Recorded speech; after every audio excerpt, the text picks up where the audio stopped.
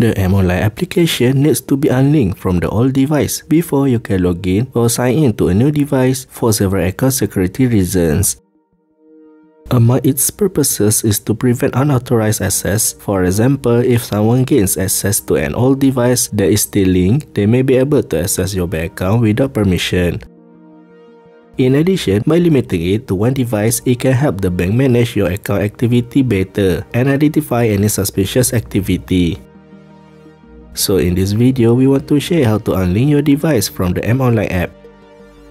After you log into the AmOnline app, on the main page, tap More. Then tap Unlink this device. Next, tap Yes Confirm to unlink your device from this application. Finally, you have logged out of this application.